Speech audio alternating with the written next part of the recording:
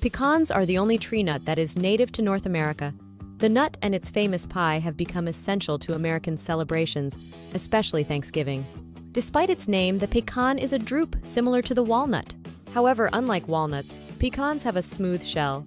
The kernels have a wrinkled appearance, a darker brown color, and a milder, oilier flavor. Pecan trees are a hickory native to the southeastern United States and some Mexican river valleys. Native American tribes used wild pecans as a valuable food source, and they would gather and eat the nuts during the fall. Pecans were also used to make nut milk by fermenting powdered pecans into a drink called pauco hicora.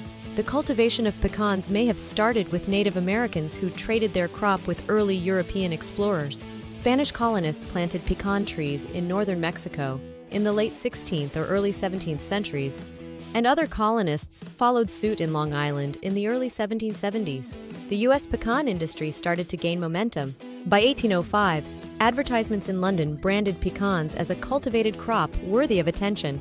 However, there were still significant variations in the size, shape, and flavor of pecan nuts until the mid-19th century, when a Louisiana slave named Antoine worked out how to graft wood from superior wild trees onto seedling stalks. Pecans are mainly used in sweet dishes, such as pecan pie and confectionery. They are also an essential source of iron, zinc, vitamin E, and vitamin C. They are a significant food component, making up 72% of the fat content.